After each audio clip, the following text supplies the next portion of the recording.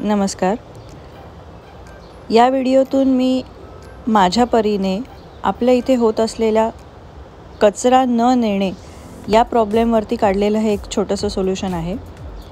Eco bricks सगळ्यांना माहिती असतील. या इको ब्रिक्स म्हणजेच अशा अनेक प्लॅस्टिकच्या पिशव्या प्लॅस्टिकच्या एका बाटलीमध्ये ठासून भरल्या जातात आणि बऱ्याच ठिकाणी अशा बाटल्या कन्स्ट्रक्शनच्या कामामध्ये वापरल्या जातात. यामुळे बरेच फायदे होतात.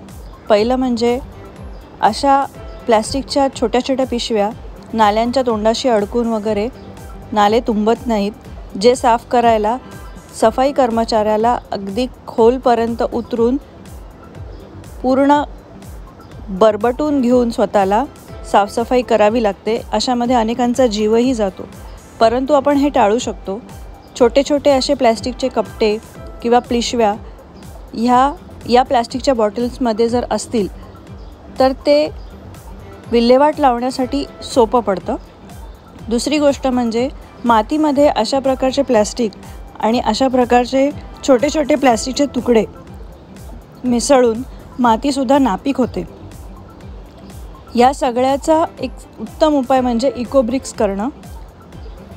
याला फार वेळ लागत नाही. जर आपण आपल्या दैनंदिन वापरामध्ये ही एक प्रॅक्टिस सुरू केली तर हे फारच सोपं आहे.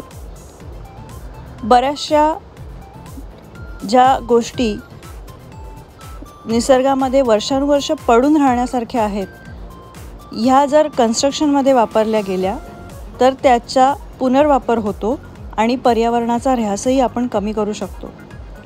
माझी सर्वांना विनंती आहे, सर्वांनी याचा जरूर विचार करावा.